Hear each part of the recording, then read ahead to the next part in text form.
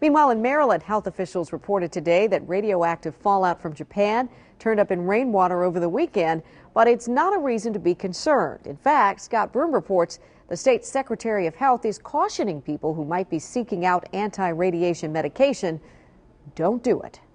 One of the hottest selling items on the internet these days is an anti-radiation medication called potassium iodide.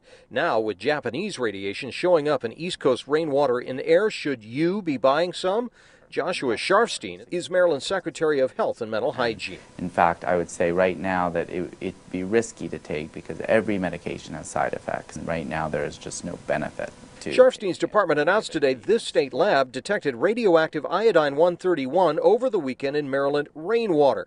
Friday, air monitors around the region's nuclear power plants also picked up traces, all at extraordinarily low levels, Sharfstein says. It's less than what we're exposed to just walking around. Now, it's a scientific fact that we're exposed to radiation all the time, cosmic rays, radon in drinking water, etc.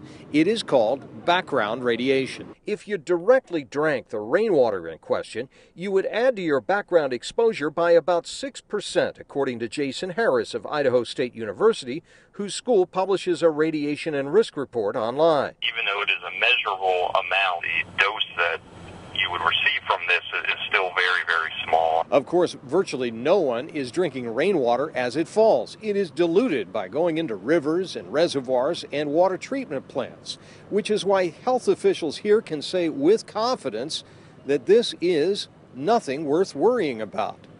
In Baltimore, Scott Broom, 9 News Now.